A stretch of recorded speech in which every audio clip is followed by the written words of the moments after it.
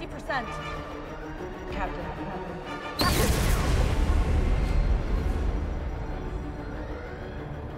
Orders, Captain. Uhura, repeat April's last order. Retreat and rendezvous with the fleet, sir. He gave coordinates. But he didn't say immediately. All right, who's got ideas? Diversionary tactics. We're too boxed in. Vent the nacelles, create a cloud. We need to be able to see. Jam their comms so they can't coordinate attacks. That's it. That's the one.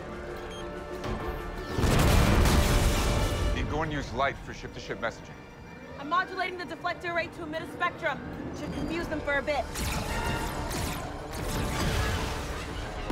All right, now how do we beam our people back to Enterprise? Scans indicate the Gorn ships are transport resistant. Even if we get past the shields, we need authorization codes. No time to hack codes. Retreat and rescue. It's the best of a bunch of bad options. So how do we track this specific ship across light years of space? Welkite, a rare element that contains subspace gauge bosons. If we modified a homing beacon, The Gorn would see a beacon coming from a mile away. Not if it's a torpedo.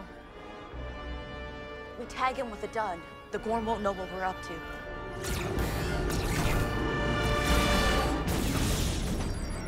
Shields at 30%. for this to succeed, we still need to penetrate the Gorn's defensive systems. We've been hitting them with everything we've got. It doesn't do much.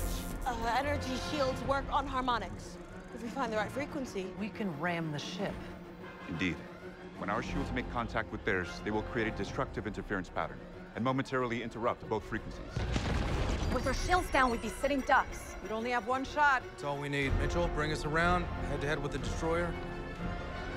Time to play a game of chicken.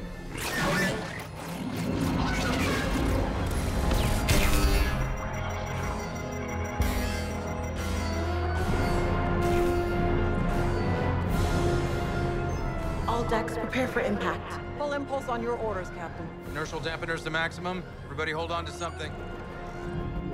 Una? Let's hit it.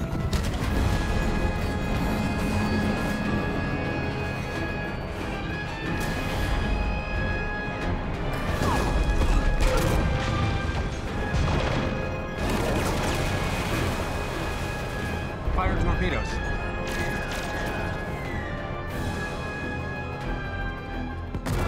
Helm, warp us out of here. On it. Hang in.